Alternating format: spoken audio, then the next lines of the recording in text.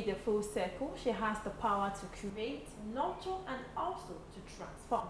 Hello and welcome to today's episode of Amazing Amazon. This is the program for everybody. This is the program for young, old, teenagers, child, widows, and everybody. But on this program, we do want to bring in strictly female guests. Obviously, we are not trying to be gender biased, but we are trying to show to the world that there are different excellent women flourishing in different sectors of the economy. And as usual, we have a female guest. I don't want to start casting her out, but she's a great lawyer. She's everything. Last week we talked about business marketing with fabulous Julian, and I'm very sure you enjoyed the episode. Well, today I have with me a very human, passionate about humanity, widows, special needs children, physically challenged, and cancer survivors. She is a lawyer, a civil and family lawyer. She's a disability advocate. She's the founder of Super Parents Foundation. She's a businesswoman that has 2 flourishing businesses, among others. Join me to welcome Mrs. Mofoluwasho Monisola Liasu. Good day to you, ma'am. Thank you very much. It's a pleasure to have you on the Same program. here, thank you. Well, I went through your I had to put your name on Google and a whole lot came out. And I'm like, Wow. oh, wow. This is a whole lot going on excellently well for a woman, which is the main purpose of this program. Now, I like to ask, you're doing so many things at the same time, and you're a woman. How do you do it? What grace? What strength? What is your strength? How are you doing this excellently well, doing this excellently well, doing this? I saw your product, I saw your farms and all of that, and I'm forced to ask, how do you do it? What is your strength? What are you drinking? Is it the water? Is it what are you using to hold yourself firm? Like you said, I'm just a woman. Mm-hmm. We are made to be multitaskers. We are made to be flexible. Mm-hmm. We can stretch. We can do so many things as long as we put our heart into it. Mm-hmm. I just think it's just something natural for a woman to do. I feel like it's something natural today. Yeah. Well, now let's go straight into the conversation. Can we meet you? Can you please shed a light briefly on your childhood and how it's shaping or affect, either positively or negatively, who you are at the moment? Well, I've always been a very passionate child, girl child. Very emotional, love to help people, and empath. I tend to take other people's pain. That's just who I am. And it has shaped me to be who I am today. I remember asking my mother, you know, when you go for debate, in school, you know, they will choose children based on their talents. They go for debates, they go for this, for that. They will usually ask us, what is your talent? I looked at myself, what is my talent? Actually, I was the reserved, you know, child and all that. Introverted, yeah. You know, so I got to my heart, my mom. I remember I was just 6 years or so. Mom, what is actually my talent? You know, I'm not bold enough to do debates and all that. And she said, you're just a generous child. I said, is that a talent? She said, yes. It's not everybody's thing. It's not something that comes naturally to everybody. To me, that is just who you are. And I kind of held on to that, you know, and it has formed me. Secondary school, you know, to university, I just grew up like that, you know, being able to give out and still feeling myself in. Yeah. You understand? Yeah, being able to give out, still take care of myself, being able to put other people's needs, you know, but still take care of myself. That's just what I've been. Now, I'm forced to ask that, are you a family-oriented person? Yes. Oh, great. Yes. Was that what led you to studying law? Kind of. I love to solve problems. I love to give people hope. I don't think you would have flourished well in the teaching sector, not in the law? I'm not sure. Yes, I teach somehow, you know, because of the special needs children. So somehow I teach I won't call myself a therapist, but I help parents and I also help children. So somehow it's kind of, you know, the educative line and all that. But I'm not sure I'll flourish. I don't think I have that patience. As a teacher. Right from, your bio said you are a lawyer and you focus Yes. on family and civil law. Yes, yes. Right from your childhood, your secondary school level, was that what you've always wanted to study? Or, oh, you wanted to study something else and maybe deal with one or two situations, you had to fall back on law? Actually, I wanted to study, I think, medicine. Okay. You know, but in SS2 thereby I had to change. Yeah. I was having some kind of emotional issues that, like I said, I'm a very emotional person. So, and I just had to change. And I saw that I loved government. I know, and I went for guidance and counseling. You know, they started asking questions. My father is actually a lawyer too. Oh, lovely. But, yeah, but maybe it's more of an hereditary stuff. I don't know. Okay. The people believe so. Maybe, Okay. maybe because we are kind of alike in many ways. Okay. And you know, and when it's, you know, medicine, you kind of solve people's problem. Okay, so how do I solve problem as a lawyer? And then they broke it down to me. Say, okay, I think there's something I'll be good at. You know, it's something that I'll be passionate about. Okay, okay. Now, I asked you the other time that you're doing so many things. Let me ask you now in precise terms. How do you shuffle between your business, your law profession, then running a foundation together? The deep side means it's a whole lot of stress. You know, it's just maybe one step at a time. Okay. You know, there's no way one would. Which did you start first? Which did you start later on? Which did you add along the way? I think, okay, I'm a lawyer. Yeah. Right. I'm a family person, I'm a mother, and of course that one is basic, yes. And I am a lawyer.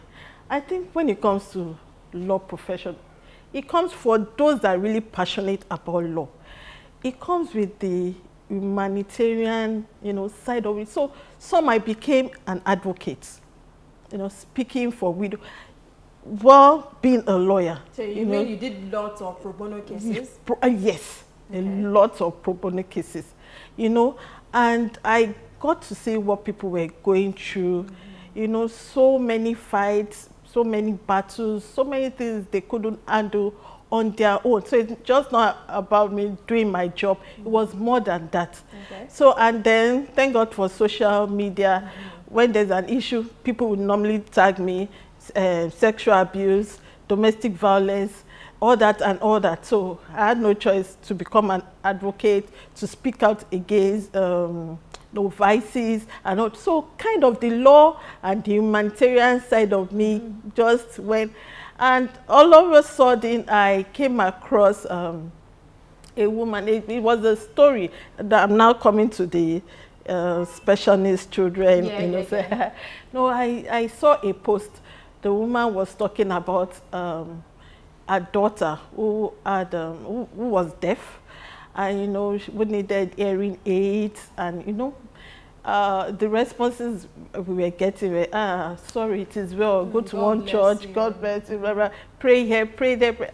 You know, and she talked about the discrimination she faces from her family, so I had to just inbox her. You know, I know that we have people with different abilities, you know, and all that, but I've never really sat down to think they are kind of different from us. My best friend in secondary school was a polio survivor. You understand? So, you know, I'm always helping her out. She helps me too. I never saw her as less. In fact, when it comes to talent, she's more talented. So, you know, when she told me her story, how her family members discriminated, stigmatized her because she has a child with disability, it was strange to me.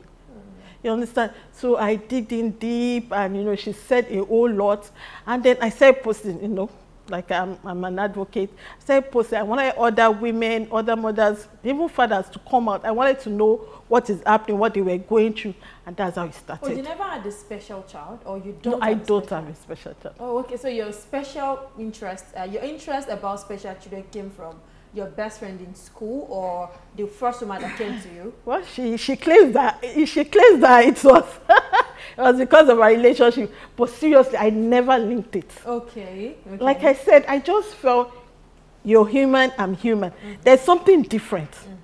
Do you understand? It may be physical, it can be mental, it can be emotional. We are just all the same. Yeah. You understand? But it was later, you know, my friends in secondary school would link the eyes because of this person, because I never really linked it like that. You understand? I just felt everyone should be treated, you know, equally.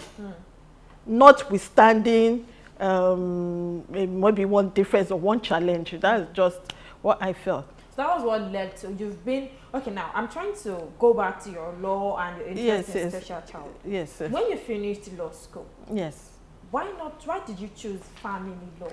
There are different fields in law. Fine, you're a family-oriented person. You're interested in helping people, but you know, in the field of law, money comes first before interest. So why didn't you choose other fields of law? Why did you decide to just choose family law, considering the fact that little or no penny might come out from it? Like, well, you know, growing up, you have different experiences. You know, as a family, as a child, like I said, I was a very emotional child. So I saw a lot of things, my friends, my family. I just wanted to make a change, you know, especially when it has to do with children. You know, the impact these things has on children is always very great. The family values, conflicts, and all that. So I just wanted to do something. Now, my first something wasn't about money, just to make an impact. So that was why I went into family law. I specialized there. At what point did you feel like, okay, apart from me answering these people online with my personal handles, at what point did you feel the need to have a foundation that will focus basically on them, and you used your name, that you used the special child name and not Mofoluwasho Foundation, Mofoluwasho Liasu? I understand. Okay, so when I posted the story of that lady and I wanted other women to, you know, mothers especially, you know, this is affects mothers more in Africa, because they believe the mother is the child of, you know, a child that is different. I'd be a parent of. So I told people to come out. I wanted to hear their stories, and you know, a lot of mothers came, a lot of people came out, you know, and I said, okay, let us form a group. It's just to share experiences, you know, like a support group. It's not about money, it's not about, let's share. I believe sharing experiences, it heals, you know, and you're able to voice out, you know, you're able to speak out, you speak your mind. It's part of the healing process. Yes, correct. You understand? That was just my plan.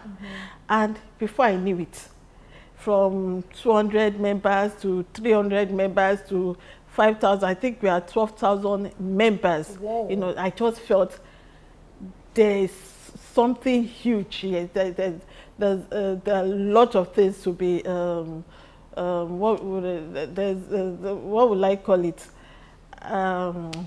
What would I And there's a calling yes. for you in this field. What calling for me and for a lot of people, because I believe this is not an area a lot of humanitarians and focus on. Yes. So, you know, that was why I decided to kind of concentrate on that aspect.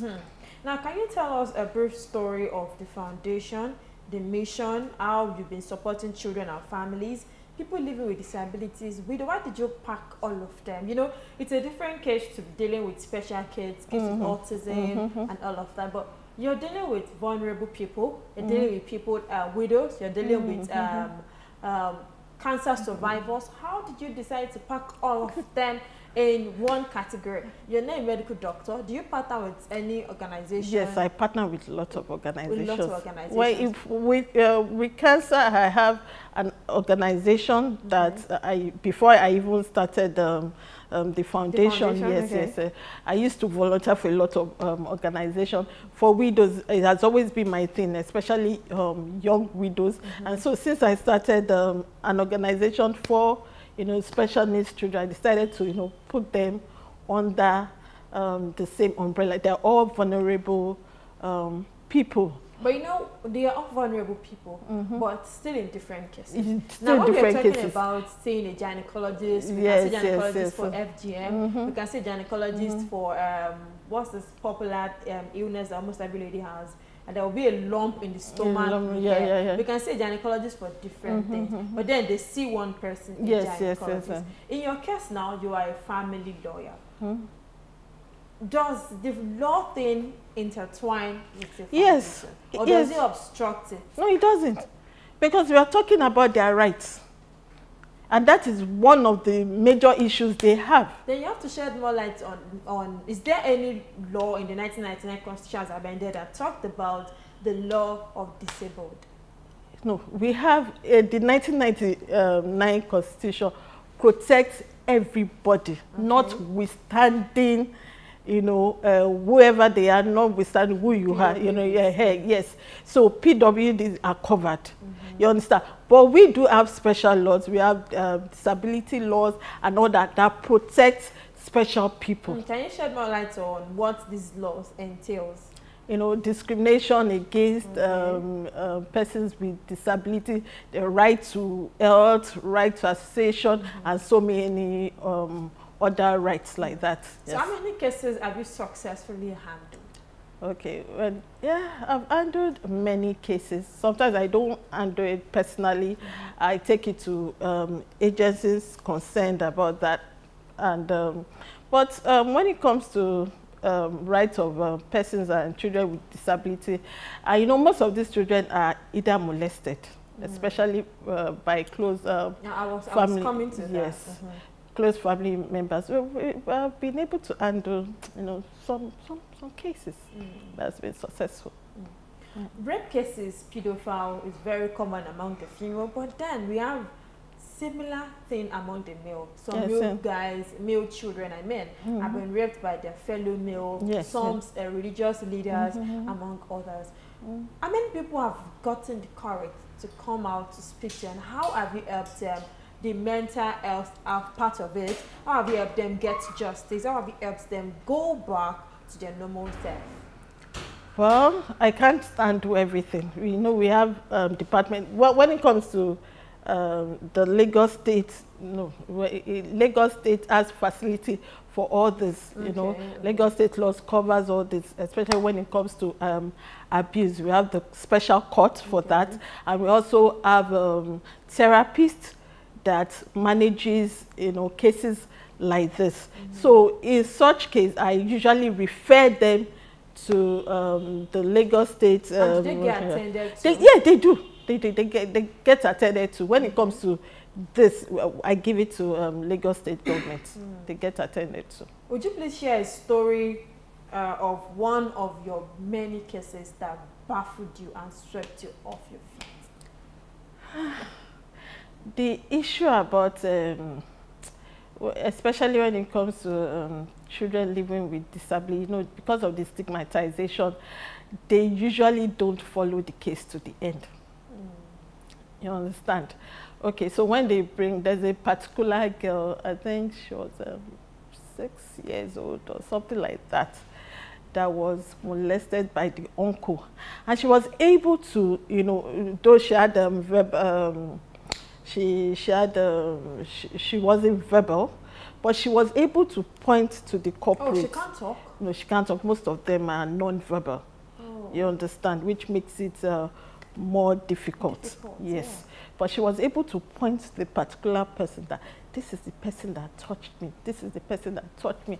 And they were and the mother was so furious. She was like, I want justice for my child. I want justice.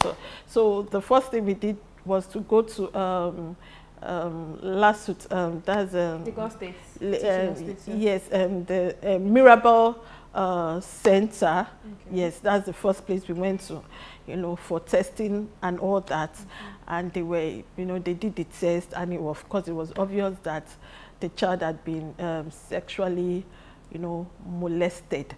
And okay, so I wanted to meet up with the culprits and all that, and they wouldn't allow me. The mother cried, the father said, oh, this is a family matter, and that's always the case with so many of them, you know. Based on the child's condition, they just feel it's not something they should publicize that is going to stigmatize the child more, or the family more. But the good news is that at least we know that these things are happening, and so we take preventive measures against such. Oh, wow, that's a whole lot. Well, at this point, we have to go on a short break. When we return, we'll be talking more into your foundation, your person, because this program is aimed at promoting sanity. This program is aimed at inspiring young people to become whatever they want to be in society. Yeah, viewers at home, you've heard it all. This is just the first part of the interview. We'll go on a short break right now to return with the concluding part of the interview. Please stay with us.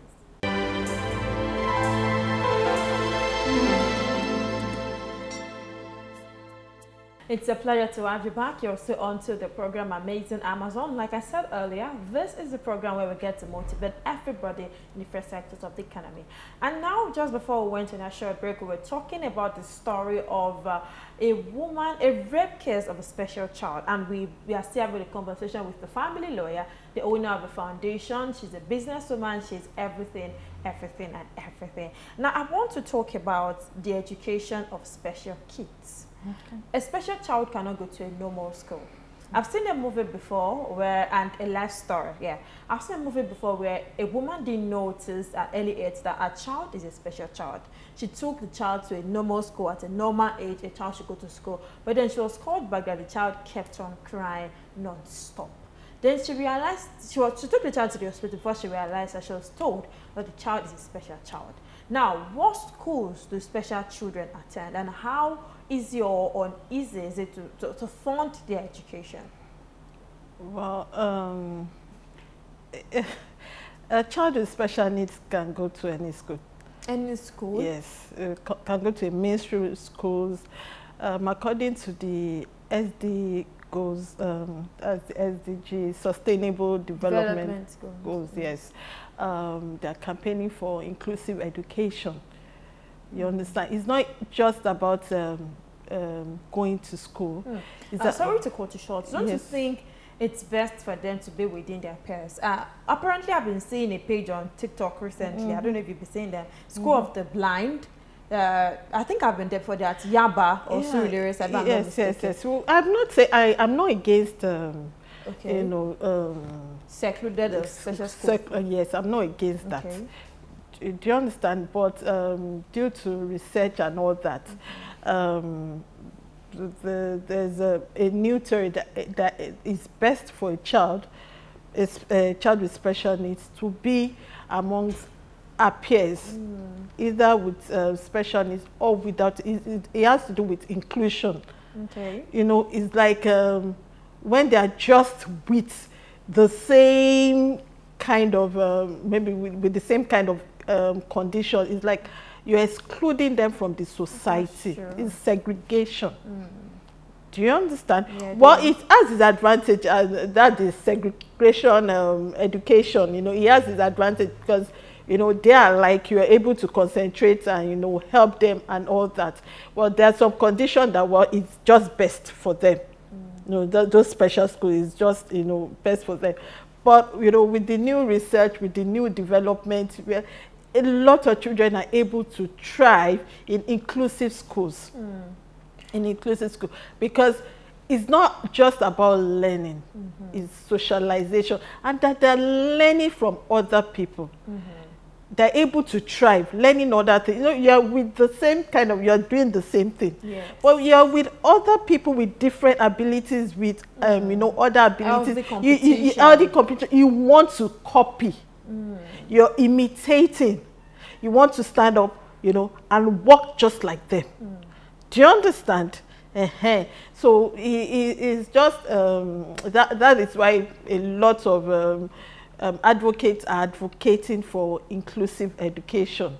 Well, the special needs schools too, they have their own huge benefits. Yes. But do you think it will be easy to have a special child in a normal school, considering how kids of nowadays don't even want to associate with kids with dreads. They are not special kids, but kids with dreads that your mass call dada. They don't want to associate them because they feel like, oh, these kids, they are segregating them, calling them names, not playing with them in schools. And you know, in a way, it makes low self-esteem kick in among these children. Because in a class of like 25 and like 20 of them are calling you names, the remaining 5 playing with you are playing with you just for maybe, let's just talk to him so he won't faint. Don't you think it also affects these children and it grows low self-esteem in them? We live in a society. There will always be different attitude. It depends on you. With time, you outgrow it. As a child? Even as a child. What I'm trying to say is that inclusion is an attitude. It's something you have to teach them. It's something you have to show them. Children are innocent beings. You know, they are made of love. They are empaths, natural empaths. It's not what you are, you know, teaching them. It's not what you're showing them that makes the difference. You understand what I'm saying? Children just want to, they just want to play. Yes. They are not seeing you differently. Yes. Do you understand? Either you are sitting on the wheelchair or you're sitting. It's we adults that are teaching them differently. Yes. That are making them see that, oh, this child is different from who you are. And thank God for advocacy. Thank God for, you know, advent of social media. We have a lot of cases where we talk about autism, cerebral palsy. You know, you see children thrive.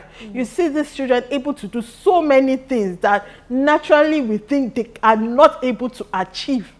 You know, now we understand that it is not the way we see them. They are just, it's not about them being special or different. It is the way we accept them. It's the way we include them. It's the way we decide, you know, to embrace them. They are humans just like us. Now, let me ask, how would you advise, okay, then let's get to the advice. Okay. Can you mention some types of special cases to us, and at what age would you advise a woman, or what are the symptoms a woman would see in a child that would make her know that, oh, this is a special child? And then a report says some special children have no history of special this thing in their family lineage, and they end up having just one. What causes this one-off birth? Or when it comes to disabilities, there are different kinds of disabilities. Okay. Some are generic, some are being inherited, some are due to diseases, some during childbirth, labor, pregnancy. There are different factors. So you can't classify them or categorize them as one. Do you understand? It may be due to labor. It may be due to drugs. Do you understand? It may be due to so many factors. And some disability comes after birth. Do you understand? That's postnatal. Yes. Some before, and some due to genetics. Do you understand? So there are different factors. But it's very, that's why it's very necessary and very compulsory. Once you're pregnant, go for your antenatal. Don't just think, it's something I can undo, it's something. No, go for antenatal. There are some disabilities you can actually prevent. Oh, okay. Yeah, yes. There are some disabilities that you can. Disabilities like? Even there's some cerebral palsy that you can prevent. You know, cerebral palsy can be caused by prolonged labor, refusal to do, what's it called, C-section because of your beliefs or lack of funds and all that. And the child is already stressed. You understand? Those are disabilities you can prevent. What some is you can't prevent it. It happens. So the best thing is, how do I manage it? Yes. How do I, early intervention? Where do I go to seek for help and support and all that? Symptoms one notice in it. You know, when you give birth to a child, a child is a child, a baby is a baby. At age day 8, day 40, and all of that. What are those things you notice? What are those basic things? We understand the fact that there are different special kids. What are those things we notice in a child that will make one, okay, this is my child there? Number one, as a child, you have a maternal instinct. if you looking at your child, you feel there's something just not adding up, not right. You know, the child is not reaching milestone like the other peers. Some people will say, don't worry, she or he will outgrow it and everything. Please, straight to the hospital. You know, there's no harm in going to the hospital. Nobody will bite you. There's no harm in asking questions. Do you understand? Because there are some things you can avert on time. And some, if you don't do it on time, that's just the end. Do you understand what I'm saying? So your child is not maybe walking when he or she ought to walk. The child is not smiling when he or she ought to smile. The child is not moving his hands, or, you know, she or he is not doing it the way other children are doing it. Do you understand? Seek medical help immediately. Seek medical. And once they tell you that, okay, there's something wrong, you know, your child has been make sure you get a diagnosis. That's number one. When they say, okay, there's something wrong with your child, but we need to do this, we need to do it. Make sure you know your child's diagnosis. A lot of parents don't even know their child's diagnosis. They just know that there's something wrong with their children. Even up to 12 years, you'll be asking, okay, what is your child's diagnosis? Let us know how we can help the child. They'll say, we don't know. When we went to the hospital, the child said, my child, there's something wrong with my child. And we've been going to the hospital. They don't even know the child's diagnosis. How will they help their children if they don't know the child's diagnosis? Make sure you get a diagnosis, you know, and make sure you follow up medically. And as a mother, as a father, you need to also take care of yourself mentally, emotionally, because it takes a lot. It takes a lot from you. A special woman, a special mother, I mean, once said there was a time she went to the hospital and she wanted to pee, and she has a special child. So she wanted to give the child to the woman to do that. Please, ma, I want to quickly go and pee. And the next thing she said, my bone was salo. Apologies to your brass, because like, don't drop your child and run away. So she felt really bad. Is that agency in charge of taking care of the mental health of these mothers? Because honestly, it's not easy. And some special child are not like they will get a particular age and the help will reduce. Like maybe after like gets to the age of 7, 8, 9, they will stop needing help. Some before ever continue to need help to the age of 15, 18, 19, and all of that.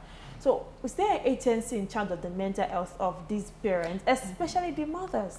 Yes, we have a lot of NGOs that deal with mental health of mothers of children with special, even fathers need it too. Yes, yes.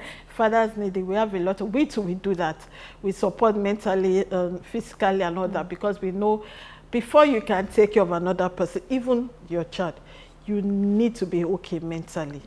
And like I said, it's huge for them. So they need, we need to make sure that they are okay, you know, mentally, before we can now talk about supporting their children and, you know, encouraging them to give love to their children. That's a whole lot. Now, can you provide some basic information about how to take care of a special child from day one, or bringing the schools, the food to eat, what to notice, what to do while pregnant, what to avoid while pregnant, what to do before even getting married to your partner? Can you provide us with basic information of these things? Okay. Once your child has been diagnosed, and before, let's start before from pregnancy. Let's start, you know, there will be some even before you get pregnant, there are some tests you and your partner ought to do. Do you understand? Of course, we know about the sickle cell, whatever. So this is beyond love. I understand the emotions that come with love. I love this person. I love, and it's. I'm not saying it's beyond prayers, but there's just some, you know, cases that can't be prevented. You know, I believe everything is spiritual. God has opened our eyes to this medical expert. They've told us that, okay, this particular people cannot marry this particular people. Do you understand? So you need to avoid. Know your status, your genotype, rhesus factors, and all that. Be sure that yours matches with your partner. That's number one. After that, okay, you're pregnant. please, please don't compare yourself with someone else. She's a strong woman. She didn't even go for antenatal. She didn't. Your case might be different. I think this is where you get to address the online doctors. Yes. Online, I gave birth to my child like this. Look, everyone is different. Yes. You are made of a different substance. Everyone is, because we are made of so many factors: emotional, psychological, biological. Do you understand? Even from the same parents, I might have a child with autism and all that. My siblings might not have. So don't compare. Just make sure you follow, do protocol. Go for your antenatal. Ask questions. That's one problem we have. A lot of mothers are afraid to ask doctors questions. Do you understand? Either they are scared or they feel it's not necessary and all that. It's your money. It's your right. Ask questions. There are sometimes another cause of disability, is also medical negligence. They are also humans. There are some things they may not spot, but something is telling you that there's something just not right. Insist. Do you get it? Just insist. You know your body. If you feel different, please insist or seek a second opinion. There are so many cases that have been prevented because they sought second opinion. So, after this, make sure you avoid alcohol. While pregnant? While pregnant. While breastfeeding. Yeah, and while breastfeeding. Okay. It's very, very, there's this something, alcohol whatever syndrome that causes a disability in children too. Drugs, drug abuse, excess, just avoid anything, because your friend drank alcohol and nothing happened. Your case might just be different. Yes. You understand? So avoid anything that could cause harm to you and your baby. And peradventure, your baby is diagnosed with one disability or so, that is not the end of the world. You think so? It's not. It's not. It's not. We've seen mothers of children with special needs doing very well. Their child giving them strength. Things they never believed they could achieve. They are achieving it through their pain. Doing so many things, becoming authors because of their children, being able to fabricate. That we have a special parent, one of our members. She's a father that has a child with cerebral palsy. Because of the love he has for his daughter. That's the firstborn. He's not even well educated like other fathers and everything. He would fabricate. He's talented with it and with his hands. He will fabricate. All this. They really need a lot of gadgets. Yes. He will fabricate this. He will go online. He will do it. Now he fabricates cerebral palsy wheelchair and sells. So. The foreign, the imported cerebral palsy, which is a specialized wheelchair, is expensive. It ranges from 250 to 1 million and above. Oh, wow. Now, he sells his own for less. So he's able to solve other people's problem. Do you understand? And based on his own. Yes, based on his own problem. And he's making money from it. So the child is a blessing to him. Now let's talk about cancer survivors. You also deal with cancer survivors. There are different types of cancer: leukemia, prostate cancer, breast cancer, and all of that. And it is believed that it's very hard to scale through chemotherapy sessions. Yes. Have you ever dealt with a cancer patient, a cancer survivor? Because he or she have now survived, and he or she is now telling the story. How was it like? How was the journey like? How did she survive?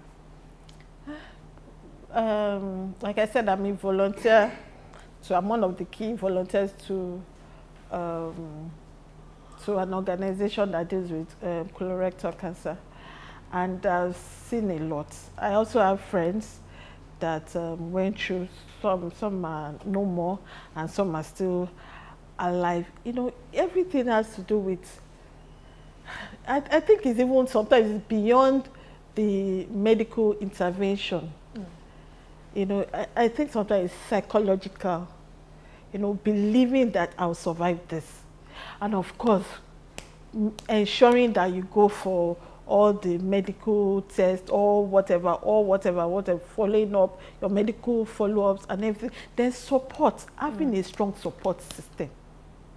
That is what kills most of these cancer patients before their time. You know, well, when you have a strong support system. I start system. to disagree at this point because it is believed that everyone, helps those who help themselves. Some cancer patients have given up on their own. They are never ready to try. They are not ready to even make things work. They are just tired of, they've seen themselves as burden. And because they don't have a strong support system. You know, your partner or your friends are always there for you, cheering you on. I have a friend that just died recently. We met during NYC camp, very sweet girl. And she survived one of the most terrible cancer. I think her diagnosis was like 5 years and it was stage 4 cancer. And she was able to survive it till just last month. You understand? She had a very strong support system. Her family members, her loved ones, and of course, that could, even till her dying days. I went to see her just like 2 weeks to her, you know, she still had this positive attitude that she wanted to live. Yeah, so although it was her time. But for her to survive that long, like I said, she had a strong support system. When you have a strong support system, it will be hard for you to give up on yourself because other people are not giving up on you. For any vulnerable person, they need a strong support system. Well, this is what we'll be bringing the interview to a close. We have to ask for advice. Advice to parents of special kids, advice to young people looking to get married, advice on how to deal and live happily, and advice on you being a good support system to anybody in these shoes. Okay, yeah. My first advice is just love yourself. Love yourself enough. Love yourself enough to be able to love others. Because things happen. No one prayed for eventualities like special needs children. But when you have enough love for yourself, you are able to pour out that love to someone else. That's parental, you have a child with special needs. I've seen these children thrive. Even those that are not, you know, receiving therapies and all that due to lack of funds. These children thrive because of the love they are getting from their parents. But please take care of yourself first. Love yourself. You cannot give what you don't have. Yes. Do you understand? Just love yourself and know that, like I said, it's not the end of the world. Well, this is where we draw the curtain to our end, but as usual, we get to play 5 minutes game. This game is meant to also understand the guest personality more. At this point, I'll be asking you this or that. This is a game where we ask you this or that. You get to pick one of the two, and if it's both, you get to choose both, and if it's none, you get to say none. But then we have to be as fast as possible. As fast as possible. So this or that, gowns or skirts? Gowns. Reading or talking? Reading. Court case or mediation? Mediation. City or countryside? City. Giving a speech or writing a paper? Writing a paper. Heels or flat shoes? Heels. Shoes or sneakers? Sneakers. 9 to 5 or business? Business. Money or fame? Money. Woo! Money. Yes, the last girl she had a problem choosing between money or fame because she wanted the money, she wanted the fame. But yes, this is where we draw the curtain of today's episode of Amazing Amazon. I say a very big thank you to you for staying with us. I say a very big thank you to you for keeping it to date with us every time. But what you can do is to follow the conversation on YouTube, just press Amazing Amazon. Our previous episodes will pop up. You can get to learn from the previous ones, and you can also get to learn from the new ones. And finally, can you please drop your social media handles for people looking forward to seek attention on their special kids, or for advice or partnership or anything? Please, you can go to our IG page, Super Parents Foundation. Also, our Facebook page, Super Parent Support Foundation. You find us there. And this is where I wrap up the show for today. My name is Omotoshola Sarimakin, saying God bless Nigeria. And don't forget, health is wealth. Bye for now.